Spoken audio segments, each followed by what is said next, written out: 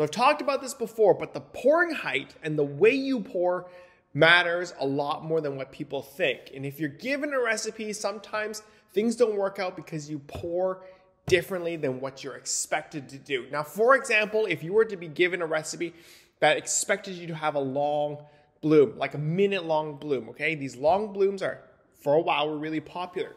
But the problem with long blooms is once you've kind of off-gassed, what happens is there's less repelling force from the beans and the water. And that just means your water is going to be able to fully absorb all the flavors right from the get-go.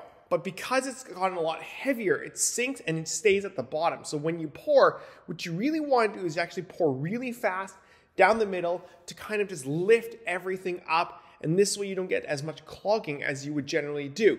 And so when you're given a different recipe, the way you pour and just thinking about how you change your pour can actually make your coffee taste a lot better. So today's video, I wanted to talk about the differences in pouring height and pouring speed and how that can actually affect your coffees. So the two main things we'll be talking about is the height and the speed of the pour itself. Now, the higher you pour from, the more time it gets to be affected by gravity. And so it'll be a little bit faster when it hits whatever's in the dripper at the time.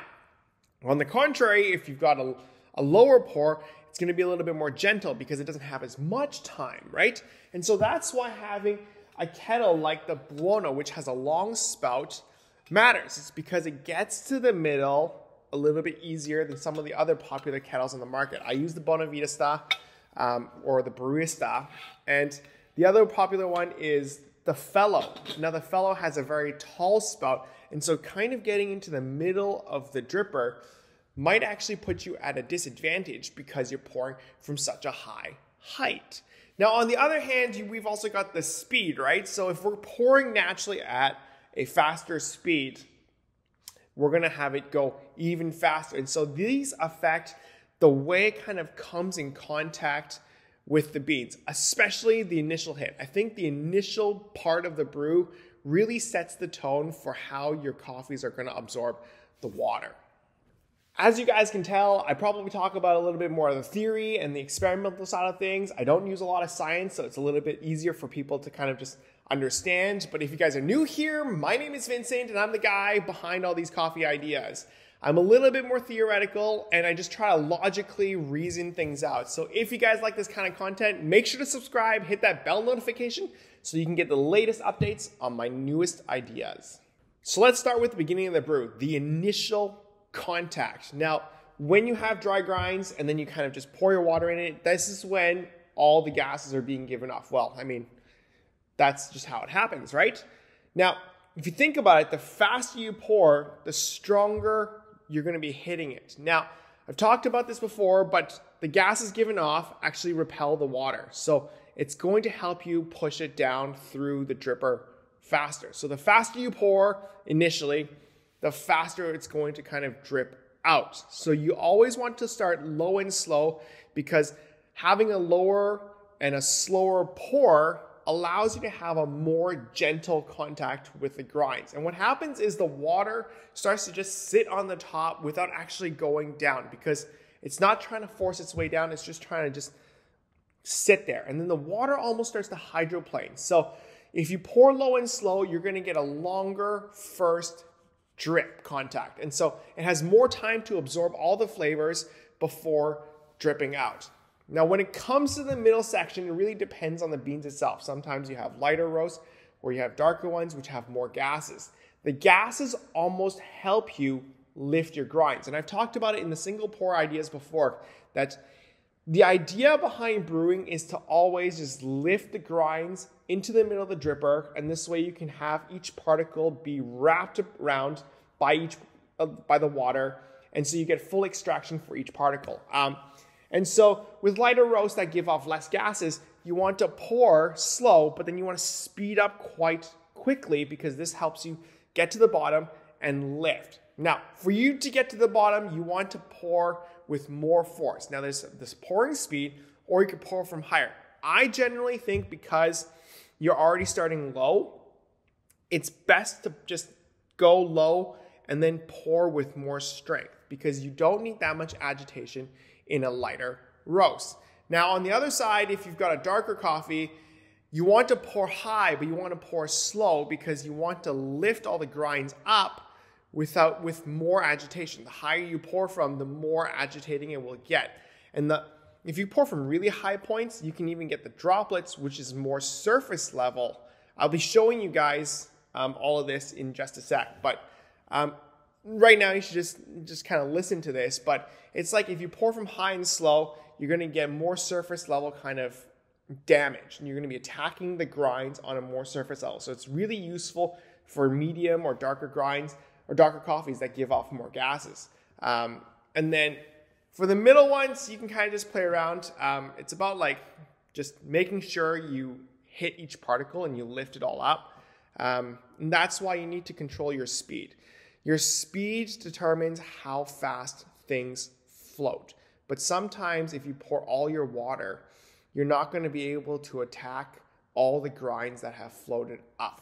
And that will lead to an under extraction entirely. So a good brew is when you really just make sure your water hits all the grinds that have floated to the top. So when you have a lighter roast, because it sinks faster, you want to start slow, speed up towards the middle, and then lift everything. And then with the remaining towards the middle end of the brew, with the remaining water, you could probably just hit all the grinds that float to the top and call it a day. Whereas with the darker coffees, I like to start low and slow. And then as it lifts up, I kind of lift my hand up as well, but I don't really speed up because I know it needs a lot more force to kind of hit all the grinds. So let's get right over to the other side. I know what I said was kind of maybe a little bit confusing, but I'm going to show you guys how the different water streams pull the water or pull the grinds down.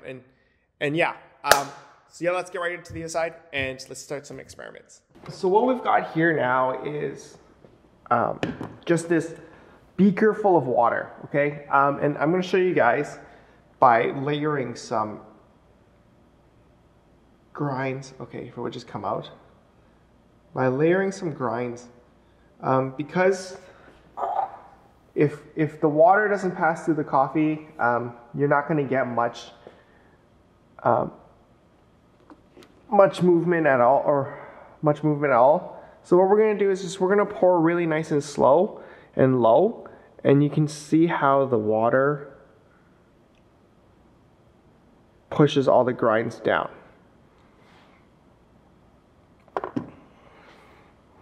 Now from that you can just see that it's quite gentle. We haven't really pulled anything from the upper layer. It's just kind of moving down in the bottom. You guys can notice that some of it has sank, but some of the grinds are still floating.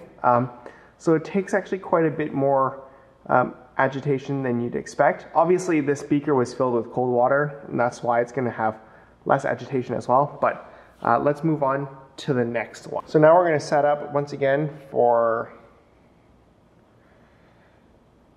a second pour. This one, I think it's better to use a little bit more grounds. Shows it a little bit better. But we're going to pour low and fast. And you can see how the direction of the pour kind of shapes the direction of the movement. Whereas in the low and slow, it was more of a vertical one because of how slow it is. The direction of the pour actually causes a lot of agitation as well. So when you're pouring into your dripper, do take note of how strong it is, because for you to actually keep it more in the middle, if you pour down the middle, that line is just going to cause a lot of agitation there. Now if you want to take a look at the top actually stayed kind of intact, and that is just because the low and strong pour actually just puts a lot more movement deeper, attacks the one point at the top, but that's it, and it just creates a lot more strength in the lower section. And so yeah, let's go on to the next one. So for this one, I'm just going to fill it up with less water so that we can have more height, quote-unquote height. And you can see the difference. Once again, we're just going to layer the beans as best as possible, I guess from a lower too low, it's hard to get the grinds to stay floating, but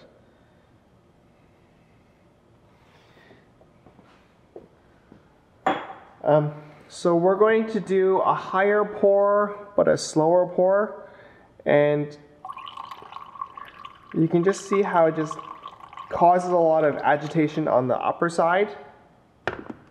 Not sure if you guys saw that. Let's try to get a zoomed in look on this, but it just causes a lot of movement on the upper side, not a lot on the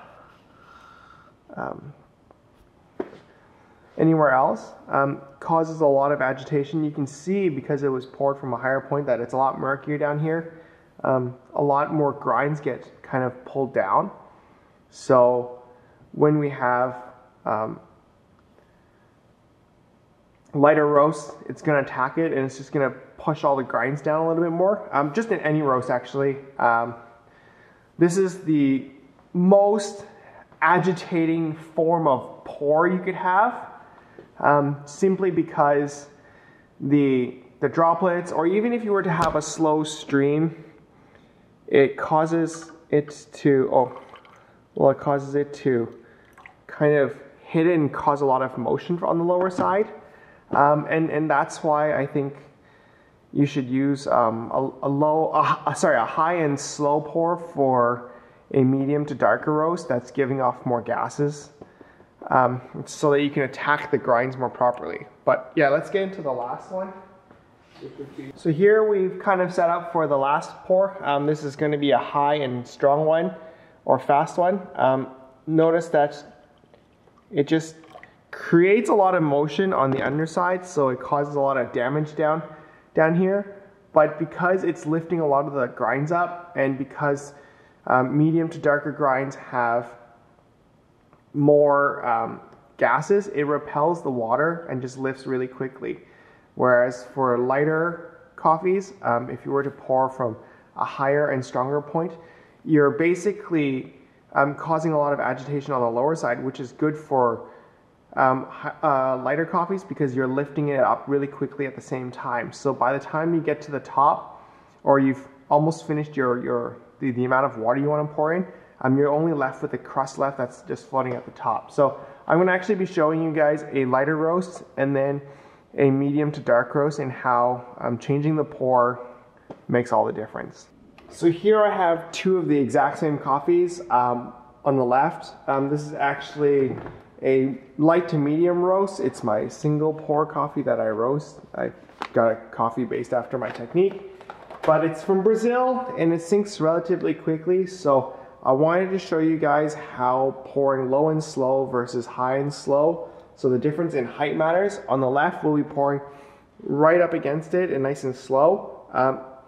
If you want a quick tip, if you want to pour closer, you can actually fill your kettle with a little bit less water, which I shall do right now.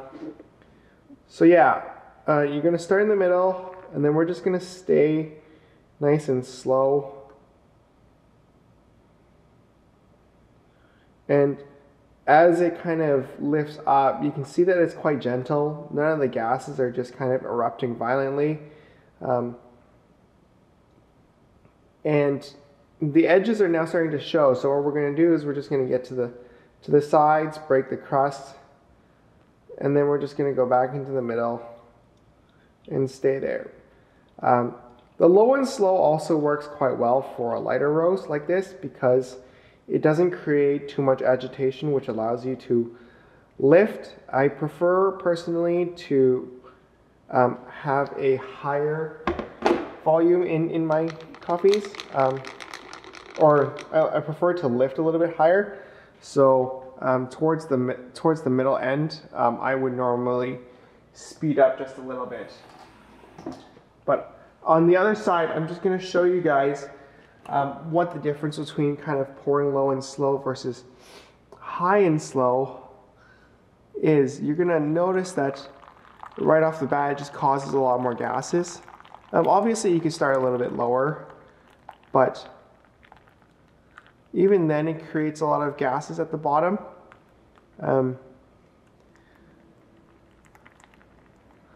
you could attribute that to me starting with a higher pour or a slower pour.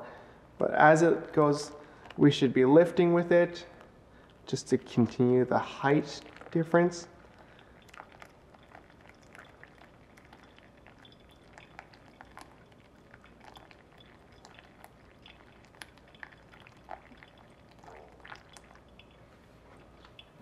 And then we'll give this a quick stir. So this one finished a while ago, I guess. I think it was around the 1 minute and 50.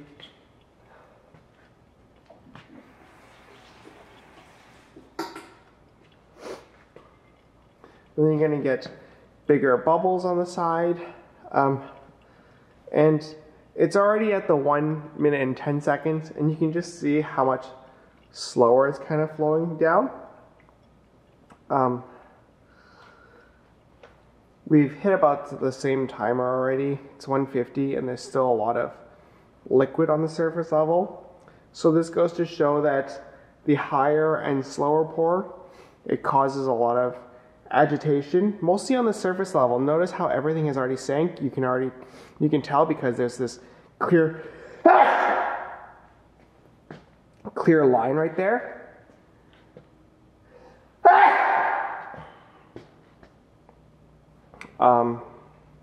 And then the edges are already showing to be a lot more pasty. So we're just gonna let this finish quickly. So that was a 3-minute brew, quite a long brew, honestly. Let's take a look. The dome itself looks pretty nice. On the high and slow one, you can see how it's got a nice shape to it. The middle is still granular, but the edges are really pasty. The middle is actually a little bit more pasty than I would like it to be. Let me see if I can turn up the brightness to show you guys. Yeah, the middle is a little bit more pasty than I would like it to be. Whereas for this one, it's got all the good signs. It's got a good bed shape. It's got a good amount of fines on the side, but the center is a little bit more granular than I would like it to be. So when brewing with a lighter roast, it's better to kind of speed up towards the middle once you've almost lifted everything up. And this allows you to create a little bit more agitation to fully extract it before it kind of sinks down. When you have darker roasts or more gassy coffees, you want to go higher and slower earlier to create more of this effect or this kind of result in the middle time, and then you would go back to attacking it slowly from a lower and potentially higher speed pour. So just be cognizant and just think about how you pour. It does really affect your brew and the outcome that you are looking for. So let's get back to the other side and just quickly talk over my final thoughts. Now, obviously, the pouring technique itself, like whether you pour high, slow, fast, low, whatever it is, it really is, today's video is just the basics behind it. But I think just showing you guys how high and slow versus low and slow make a big difference. Now, obviously, you have to be very careful of where you pour as well. When you pour, you always want to hit the grinds that are floating to the top. And this is whatever floats up. Those are the kind of attacked coffees. There's not enough agitation or there's not enough force applied to it. So you kind of have to add some more force to it. If you lift all your grinds too quickly by pouring too quickly and not having enough room at the end to finish your pour by slowing down and agitating all of them, you might run into a little bit of trouble with under extraction on some grounds. You can tell that happens when the grinds just kind of sit towards the edge of the walls. I did a video a while back where if the water doesn't get to flow through the beans, it just hasn't fully extracted. And that can be because the gases are just repelling it. So make sure you get all those floaters down and then just use the different ideas behind, pouring fast or slow or high or low to your advantage. It really depends on your beans and the type of, roast it really is. If you bloom, maybe going low and slow and then speeding up to create to allow the momentum to just lift it all up might be the better choice. For me, I still stick to the single pour, which I always start low and slow. Like, I think regardless of anything, you should always just start low and slow. Going low and slow allows you to just gently agitate your beans, and then lifting it, and then as it kind of lifts, you can speed up. I would never really go too fast, to be honest. I think going a little bit faster than 40 seconds. I normally finish around like the 30 seconds myself, 35 seconds. So I'm not really speeding up too much more than a slow pour. And yeah, with some of the other kettles, like obviously ones with better control, like the Buono or the Time War, you can get really slow. And I've noticed that really slow ones, because you're agitating and you're lifting up the grinds over such a long time, you can actually create a lot of agitation. So going slow causes a lot of agitation as well, but because of time and how fast you're draining it. So yeah, hope you guys like this video. If you guys did, make sure to leave a thumbs up. If you guys have any questions, let me know in the comments. If you guys haven't noticed, I actually try my best to answer and reply to almost every comment possible. And yeah, I just think it's all about sharing different ideas. So let me know. And thanks for watching. I'll catch you guys in the next one. Bye!